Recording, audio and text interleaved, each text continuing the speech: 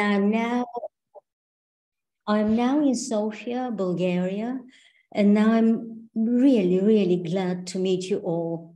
I know some of you, most of you I'm meeting for the first time, and I hope we are going to, all of us, to enjoy the seminar. So the webinar, let's move on. As I'm offering something new, I guess, something which is not so familiar, I hope that you will be curious to find out what it is, zones of interculturality. And I do hope that having seen what that is, you might be stretched to think differently than you would have otherwise done. And I think that nearly all, we are all intercultural trainers. We all do intercultural coaching, intercultural training, or take an interest in that field of life. So I think you might be tempted to think further of the challenges that we now face as actors in the intercultural field. So these are my hopes, and I'm sure you have hopes of your own.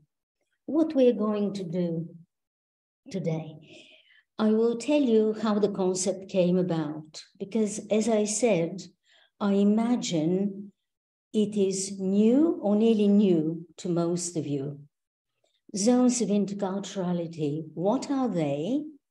What happens in these zones? And probably the core and the real motive of why I wanted to do this webinar is what I think the advantages are of using the model in our intercultural coaching, intercultural training, intercultural teaching practice. How it all began. And I'm not going to show you the model first and foremost, because if I said, look, this is the model, this is the conception, this is how it works, you might not be convinced. So I'll do a little bit of contextualizing first. It all started with a conversation on a mountainside, a conversation between a colleague of mine, a friend of mine, and myself. And the conversation was about Ladino and the Sephardic Jews. I'm a Sephardic Jew myself. And my ancestors and my parents even, they spoke Ladino. This is the heritage language of the Sephardic Jews. To some people, it is known as Judaismo, Españolit, it has many other names. But for the sake of convenience, I call it Ladino. Very soon, 10 minutes into the conversation, a narrative research project was born.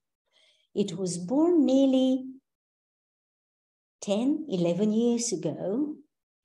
And going back to Bulgaria, I started gathering stories from Sephardic Jews, stories about what they did with Ladino in their lives, how they used it, how useful it was, whether it was useful or not. I recorded the stories, transcribed the stories, restored them, and analyzed them. The model, as you can see, there wasn't a model at the beginning. There wasn't a conception at all.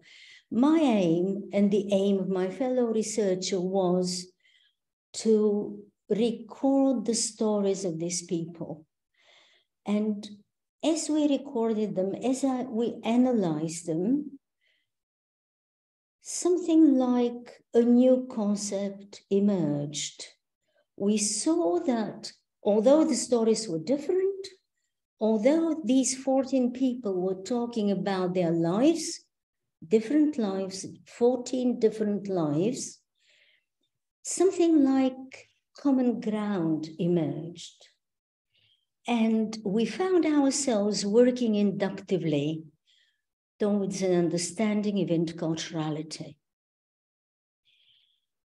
Towards the end of the narrative project, these 5 zones of interculturality model was formed, articulated, and recorded. And as you can see, in 2021, 2022, a book appeared, Kaleidoscope of Identities, in Bulgarian and in Spanish. Why me? Why did I undertake to do this narrative project? Because I guess, without sounding immodest, I had some of the resources to do it. As I said before, I'm a Sephardic Jew myself. I grew up in the Jewish community in one of the towns in Bulgaria. I was, and probably am, still an insider to the world of the Bulgarian Sephardim. So, since I was little, I've been familiar with this research territory. All my life, I have lived in Bulgaria, and I know the Bulgarian context. Also, I've done 2 narrative research projects before this one, and I have some experience of narrative research methodology. Having started my professional career as a teacher of English, of languages, I have this sense of languages. And above everything else, the theme has been and is very, very, very important to me. But this is a different matter. If we've got time towards the end of the webinar, you can perhaps ask me why the theme is so important to me. Now, in my story today, there will be 3 types of important players. Me, of course, as the presenter and as the researcher, but first and foremost, these are the storytellers, 14 of them.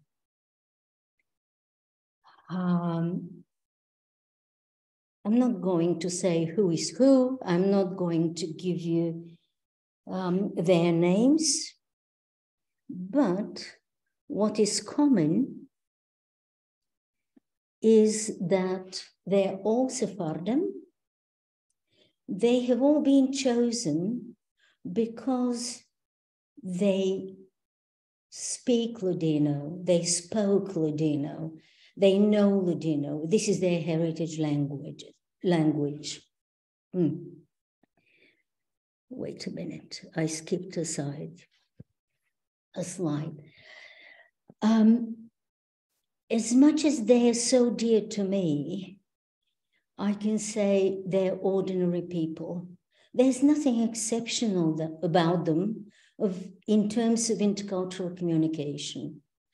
The oldest of them was 90 when I took her story. She is no longer among us.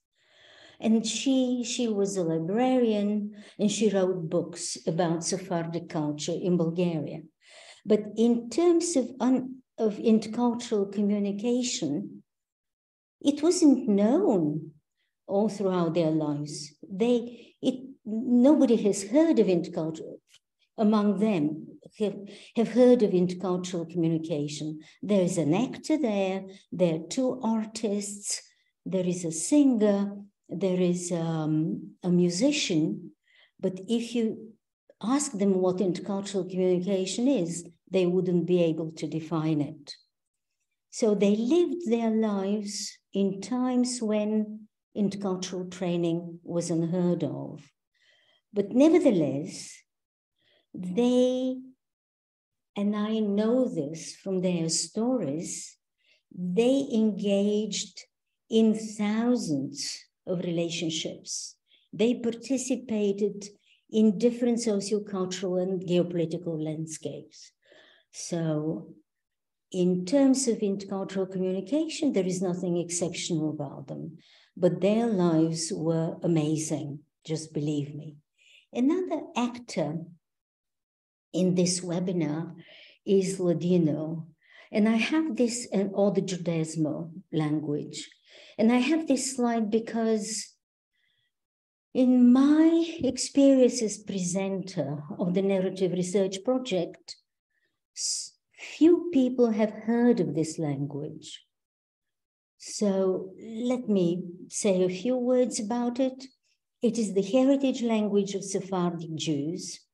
It was and still is a spoken language, and there are books and articles and newspapers written in the Ladino language. How the language was formed? In 1492, there was this, how shall I call it, event, probably something too simple for that. The Jews who lived on the Iberian Peninsula were given a choice, a dilemma: accept Christianity or leave Spain and Portugal. Most of them, sorry about this, most of them chose to accept Christianity. We don't know how many of them left the Iberian Peninsula, probably 800,000, probably 100,000, probably 300,000. There are no records of it. But they left the Iberian Peninsula, and they left it speaking different dialects of this, what is now the Spanish language. So they headed for Italy, what is now Italy, for what is now the Netherlands, and they headed for the Balkan Peninsula, in those times being part of the Ottoman Empire. And as they traveled, as they settled and resettled, they took with them the dialects they spoke on the Iberian Peninsula. And as it is with languages, these dialects developed, and the people who spoke them, by and by, due to different factors, a common language was shaped. And this language we call Ladino. It is the lingua franca of the Sephardic Jews, was and still is. We don't know now, in the 21st century, how many people speak it. Probably 120,000, probably 150,000. And it is regarded by UNESCO as an endangered language. In our research and in my book, we look at the language as an intercultural opportunity, rather than grieving about its loss, rather than singing nostalgic songs about it, rather than talking about it as an endangered language, although it is, I look at it as an intercultural opportunity, and this is what we're going to talk about. These are the main products of this narrative research project, the model. And the words in it, the names of the zones are in Spanish, taken from the Spanish edition, and the two books in Bulgarian and in Spanish. So the conceptual model, as I said, was developed inductively.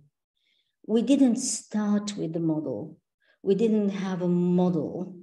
And then sifting the stories, the narrated lives of our participants through this model, the model appeared like 1 year into the research project. So it kind of suggested itself. It didn't suggest itself out of nowhere, because both my co-researcher and I, we have an intercultural communication, intercultural learning, intercultural teaching background. But what is important is that it emerged after we have recorded the stories. Okay, I hope I have made that clear. So for 10 minutes, 15 minutes or so, I'm going to take you through the 5 zones of interculturality, because I've been thinking whether to do this or not, because it is going to take 10 or 15 minutes, but I thought it will be a lot more convincing to get an idea of what these zones are. I've named them the intrapersonal zone, the domestic, the local, which is a zone for the Sephardic community in Bulgaria. All my storytellers come from Bulgaria. The diasporic, a zone for the wider Sephardic Jewish community, and the international community of Spanish users. What is going to happen now is I'm going to read, each zone has 2 slides, and I'm going to read for each of the zones 3 or 4 paragraphs. And as I read, I'm not going to say anything, so that you can have your own thoughts, your own ideas, and you can enjoy what these people are saying. So the intrapersonal zone. The way I felt exceptional when I realized that I knew a language which was not typically spoken in Bulgarian. This is Aron. He is now nearly 90, and he's a businessman, a business guy. And then Andrei, an artist who passed away 2 years ago. My sense of being an heir to this language is special. It enthuses me. It empowers me with a kind of primary and fundamental force. We seek our sense of uniqueness, and I find it in this language. It is a symbol, a token of our otherness. And 2 more, Grady, an artist himself, and Andrei again. Ladino gives me a sense of belonging to something larger. It gives me the freedom of choice, and I think this is super important. I can choose the culture I want to belong to. Even though it is not the language that I use now, it just pops up in certain situations. And this makes me realize that there's this language in me, inside me, lurking there. And Grady is an artist. So Andrei says, and pay attention to what Andrei says here. I sometimes wonder about my Ladino accent or my intonation. Perhaps they bear some Jewish traces and give me away. So, in the briefest possible form, these are the main ideas I had when analyzing their stories in this zone. People reflect on what speaking Ladino means to them. It is a special marker of identity. It makes me different from everybody else. It is also their curiosity, how Ladino makes them different and how it gives them a special voice. They, proud of themselves, I'm not sure, but they acknowledge their multilingual capacities, their power of choice. And I love this. I love their power of choice. But also, Andrei, perhaps he's the only one who said that. They are aware of the risk of being identified as Jewish. Why a risk? Why was it a threat? Because in Bulgaria, it has always been so, but mostly so during the socialist regime, the dream was of the Communist Party to have a solid, monolingual, monocultural, mononational nation. And being Jewish wasn't such a good idea.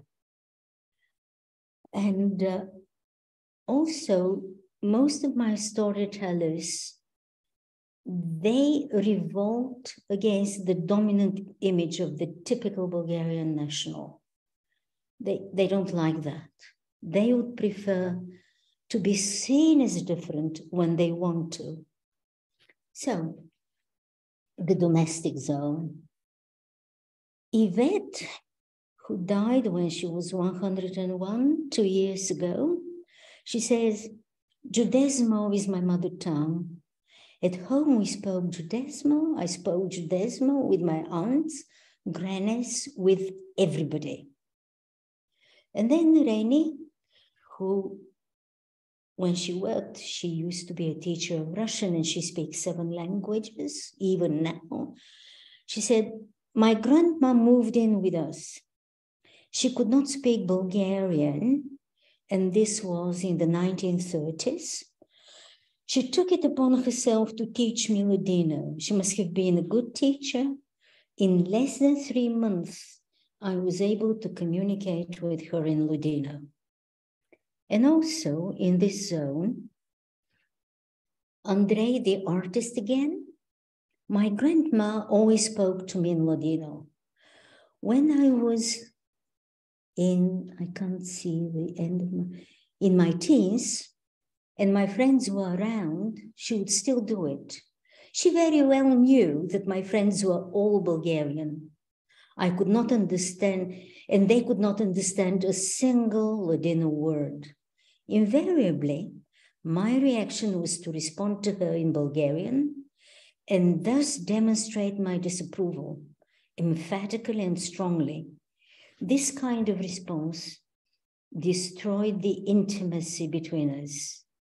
We would often argue with his grandma. So it wasn't all roses in family life.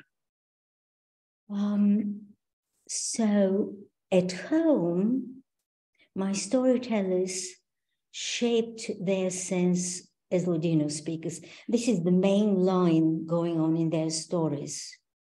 They talk about the ways they have been exposed to the language. They perform multiple identities at home. They're not exclusively and only and solely Ladino speakers. Some of them are better Ladino speakers than others. So some of them could barely speak it. But depending on the type of interaction, on the purpose, on the interlocutors, these people would speak either Bulgarian or German, some people did, or Ladino.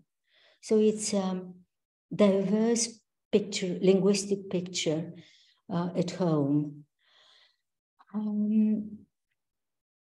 And what I found intriguing and very intercultural, as it were, is at a very young age, my storytellers learned to gatekeep and hold the domain separate. Grady, for example, would say, I knew that Judaism was the language of home, of the kitchen. Once I closed the door behind me, it was Bulgarian. It was the Bulgarian language. So playing different linguistic identities.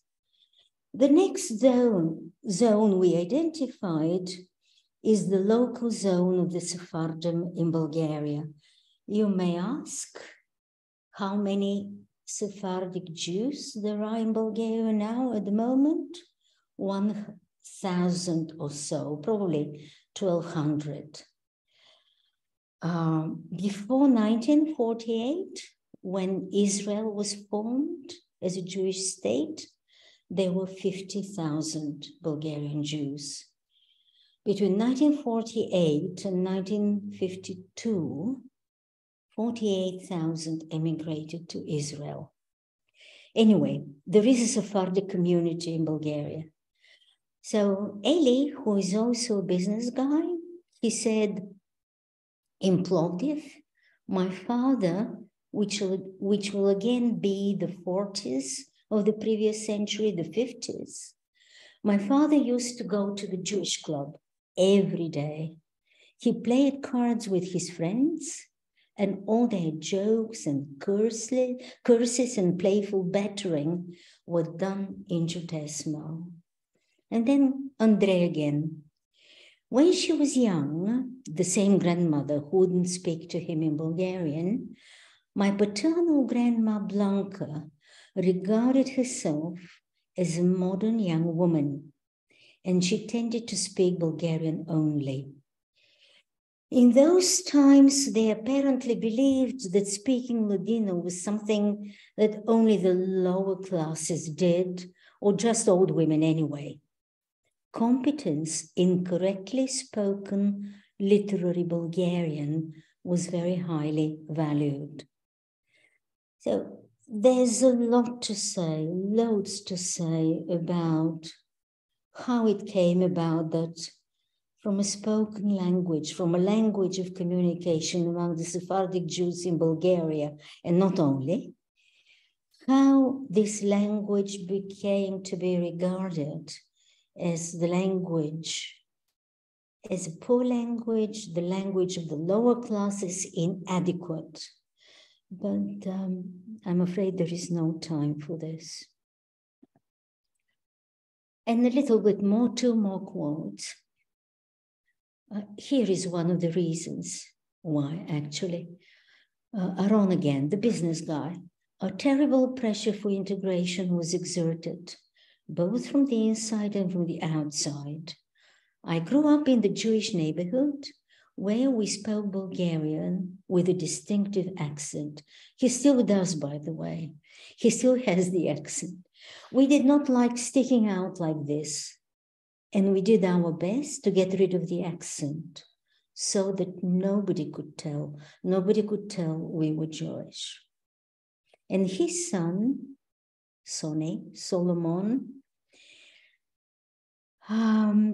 this is how he finished his story, by the way. Ladino is like a live coal hidden among the ashes.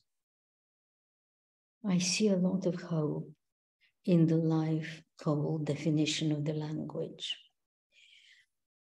So, in the local zone of the Sephardim, what struck me when I looked and read again their stories was it was the most nostalgic of all zones. We are losing the language. Nobody speaks it. Young people don't care. We are losing the language. Nobody wants to know. So this is the most nostalgic of all.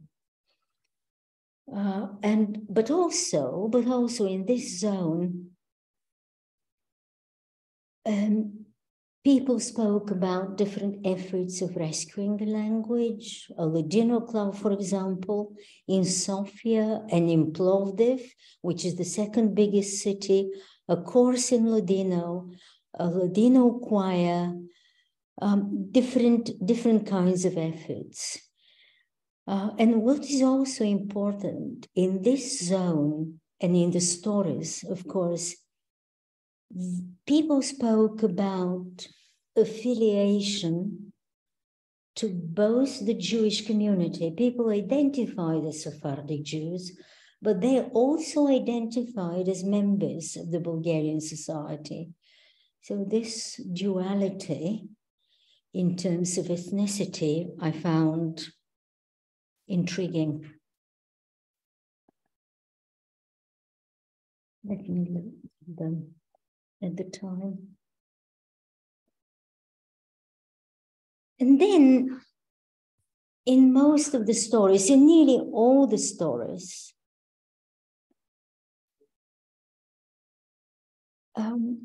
my storytellers spoke about how they communicate, how they were able to communicate in Ladino with people beyond the borders of Bulgaria. And this is what Sonny says. We became Bulgarian Jews only 70, 80 years ago. Before that, we were Balkan Jews. Should we find ourselves among Jews from other countries, there would hardly be anything to make us inherently different from each other, except For the language, our passports have been written in. We do things in a similar way. Everywhere on the Balkans, I feel at home. And then his father, Aron, I do business with people from Istanbul in Turkey.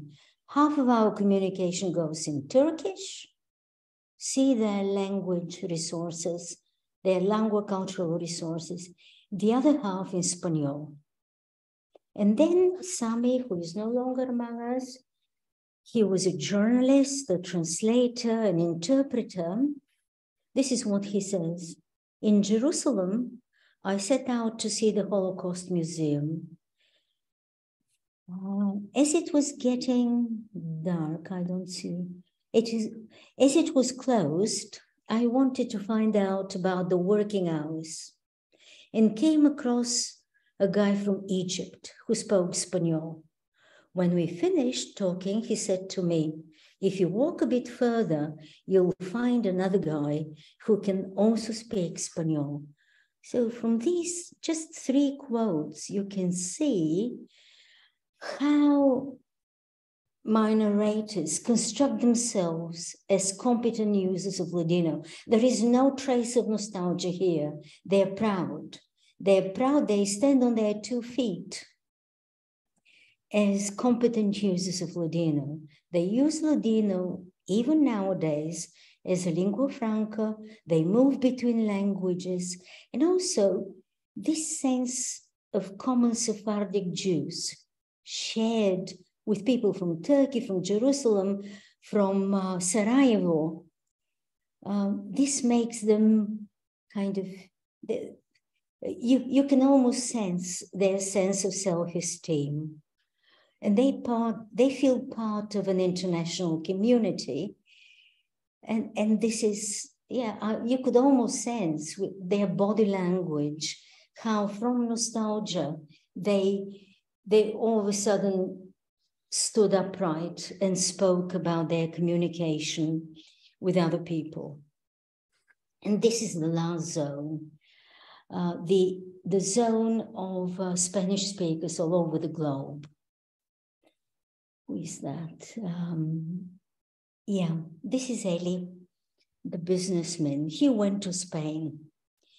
And he says, I remember my first visit to Spain, quite an emotional experience. I felt completely comfortable in the Spanish-speaking context and was listening to people and was being able to understand.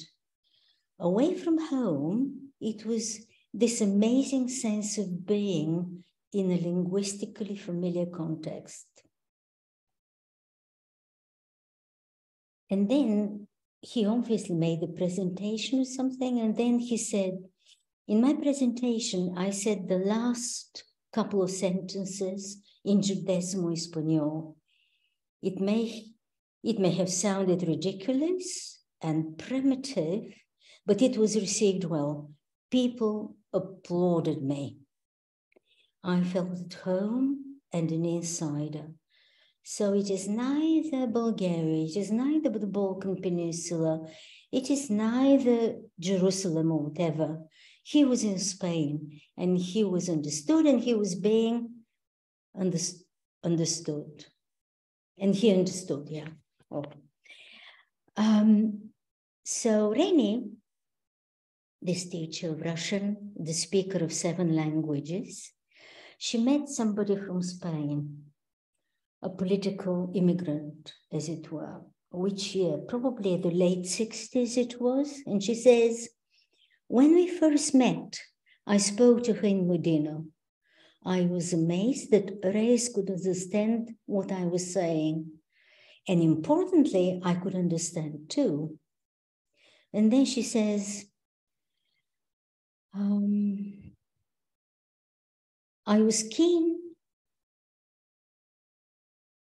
she was keen, Reyes, to hear the language. No, it was somebody else. It was somebody else. He was keen to hear the language which he had never heard anybody speak before. The time we spent together made me aware of the special attitude the Spanish have for us Sephardic Jews. They find it truly amazing that not only have we preserved Ladino for 5 centuries, but we also cherish the warmest sentiments for Spain. And Ladino or Judaismo, it is not Spanish. It is over 5 centuries that have passed. So it's a different languages, but 85% of the vocabulary in Ladino is of Spanish origin, and the grammar is also Spanish. There are also Turkish words, Bulgarian words, French words, whatever, due to the influence, and also Hebrew words. But it is still, the 2 languages are mutually intelligible. What is interesting in this zone, and this is the last zone I will be talking about, is that some of my storytellers, if you imagine an axis, some of my storytellers stayed with Ladino, like Eli in Spain, and he relied on the 2 languages being mutually intelligible. But also, Grady, for example, he would say words in Ladino and put some kind of inflection, which he imagined was Spanish. So he moved along the axis. Other storytellers, they learned Spanish, kind of basing themselves on the Ladino language. So this axis of Ladino at one end and Spanish at the other end is absolutely intriguing, the way they were talking about it. So we come to the model, to the zones of interculturality. And we come to this model. I would like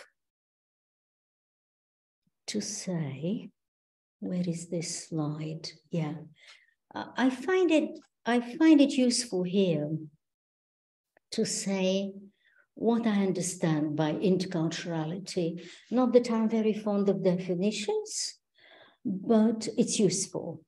So interculturality is individuals performing their identities through social interaction. And then, because I'm going to talk about this, here's a definition of intercultural competence: the set of values, attitudes, skills, knowledge, and understanding that are needed for understanding and respecting people who are perceived to be culturally different from oneself.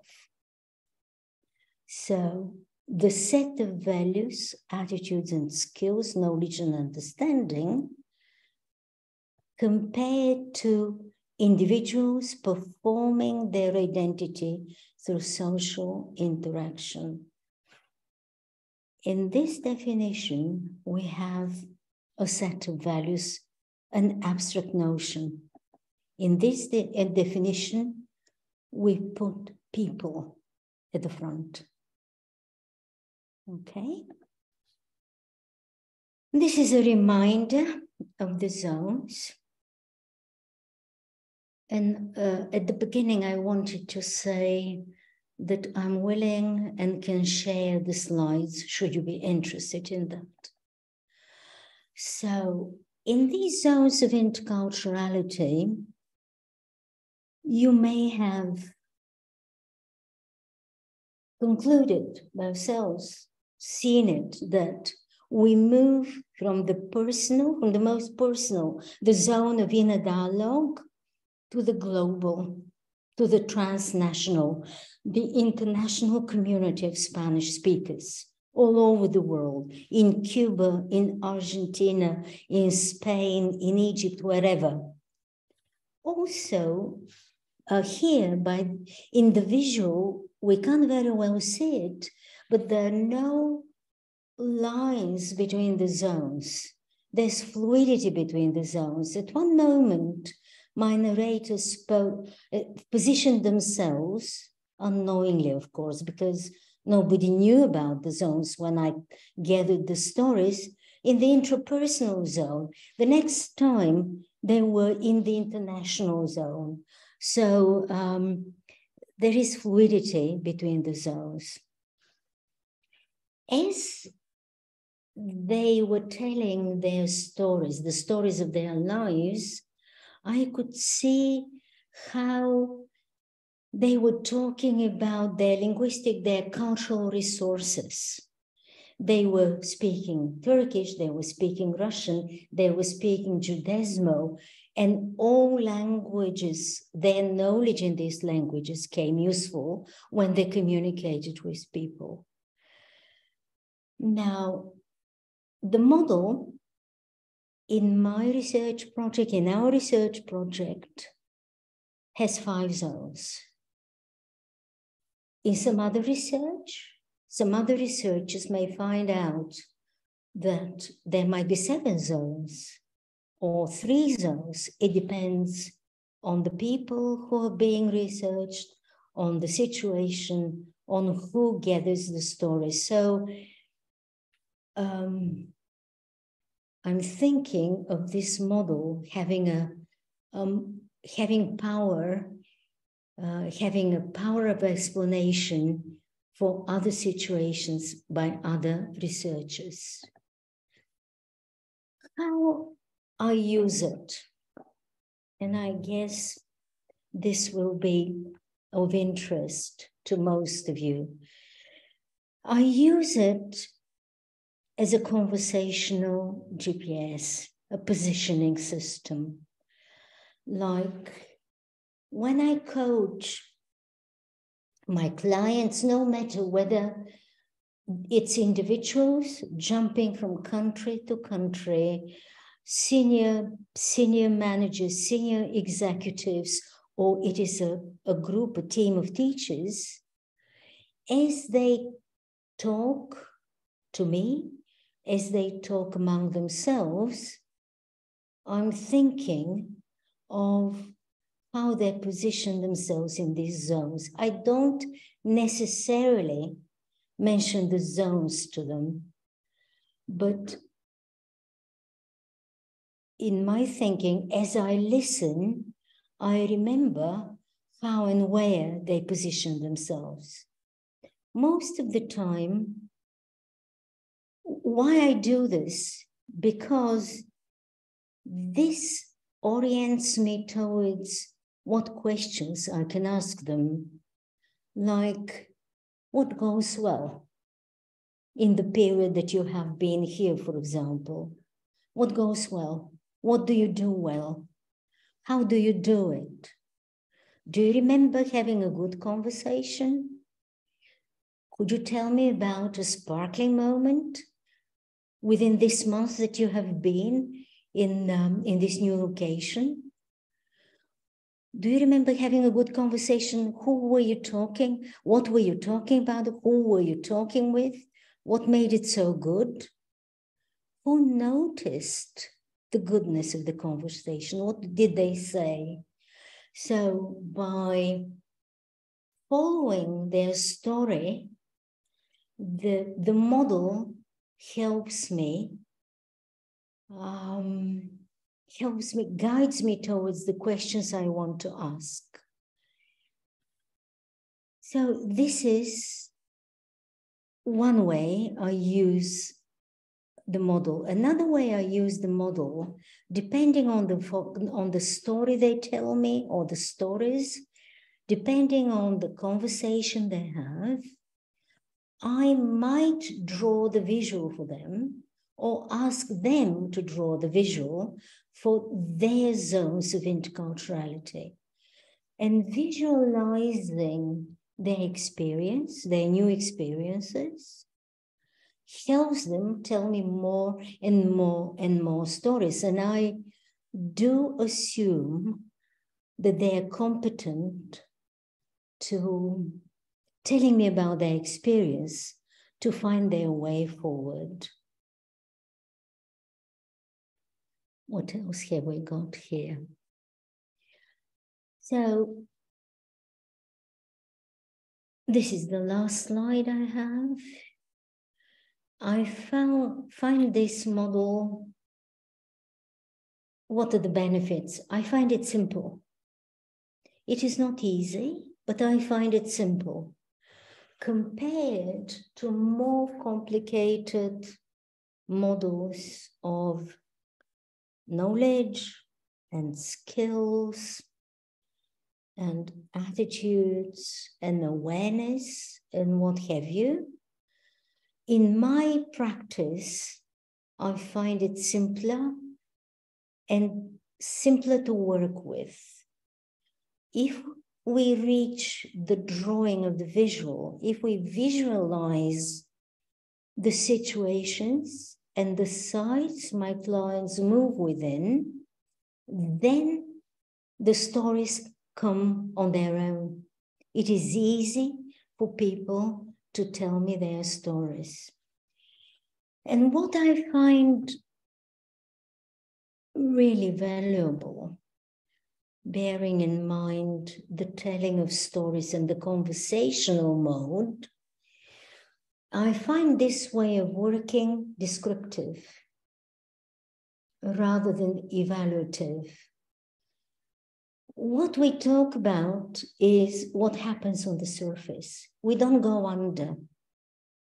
We don't go, so much happens on the surface. And so much there is to be noticed and to be spoken about that there is no need to go under. If something needs to be said, it comes to the surface. We don't need to read between the lines. So this is one of the principles I work by. So description is something I really value. And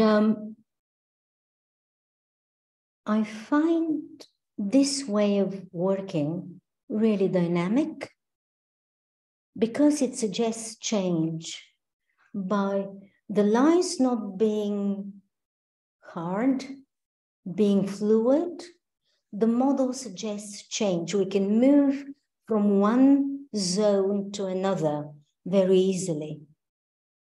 While if I compare the intercultural competence model here,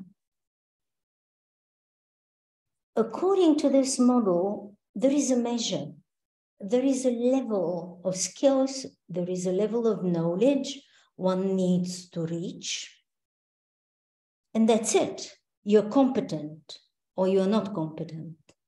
And we know, and I think all of you will agree with us, that in one situation you can be super competent and the next moment you can fail, horribly fail, as a competent intercultural speaker or user. So the zones of interculturality conception doesn't say you're competent or not. You're just describing your experience. And what I find really important, and it relates to, I have a choice which culture to belong to, which language to use. In the zones of interculturality model puts it all in the hands of the speaker because they tell each other, if it's a group, if it's a team, about what has been happening.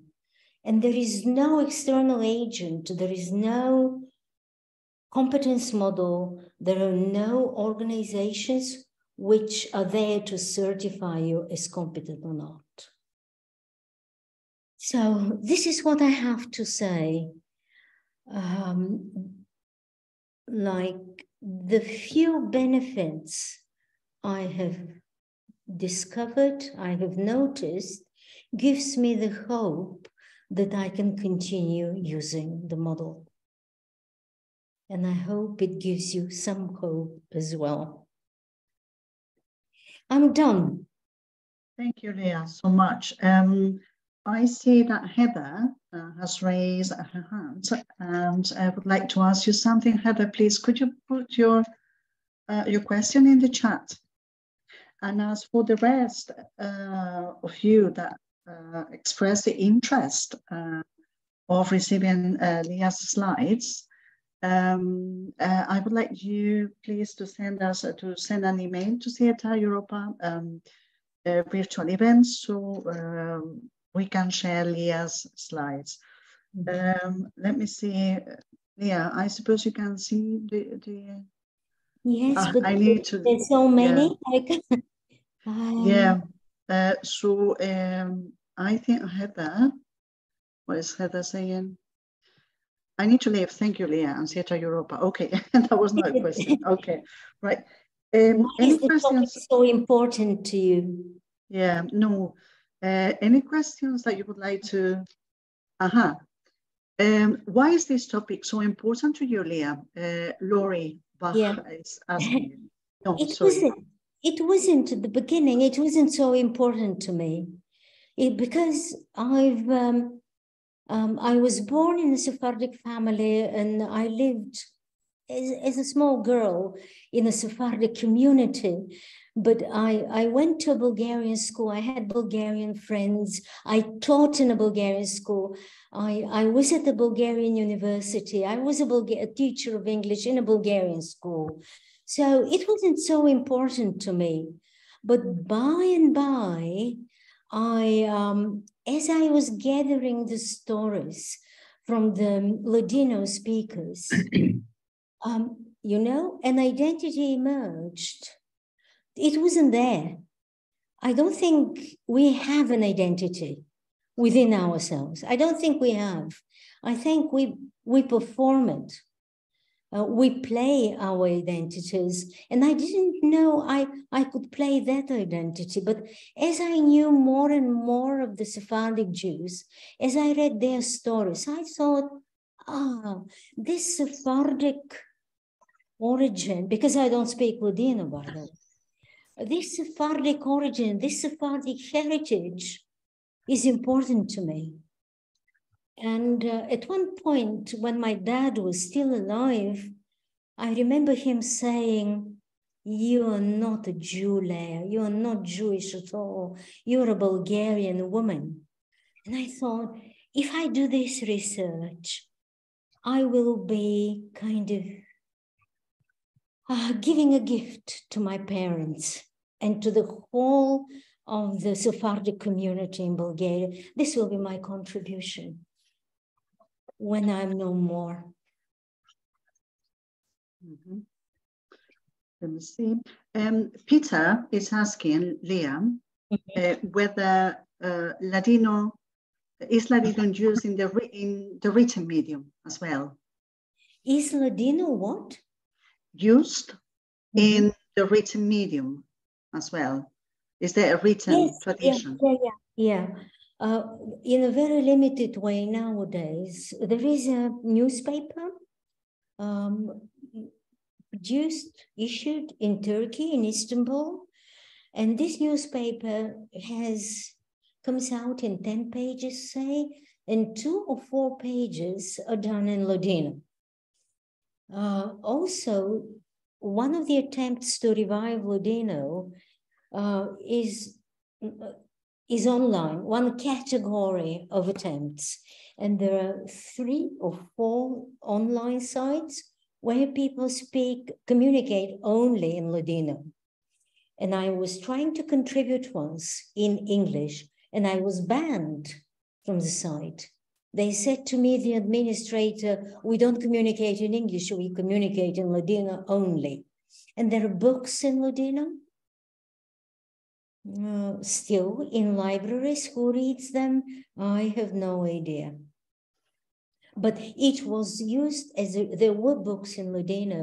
For example, Andrei's grandma Blanca, read books in Ladino. Also, Granny's grandma ordered books from Sarajevo, from Thessaloniki, from Istanbul. Beautiful books in Ladino. All right, let me see if there is any question left. No, I only see very positive comments about the information you shared. And if there are no more comments, Yeah, very interesting and inspiring. All right. Beautiful language. All right.